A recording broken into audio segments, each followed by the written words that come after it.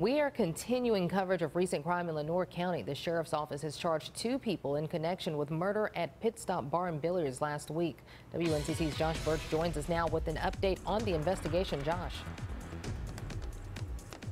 Well, Angela, Sheriff Ron Ingram here says that he is pleased with the work that they've done so far, but they know that they're not done quite yet.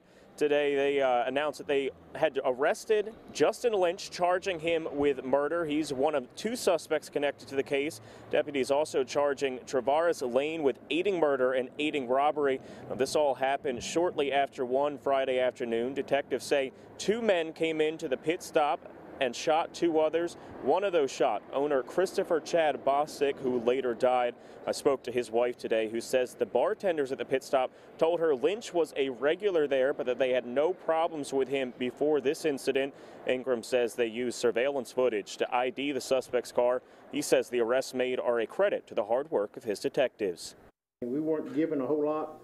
We took what we had and we started with the vehicle, and literally, once we found the vehicle on Saturday morning, that put the ball rolling.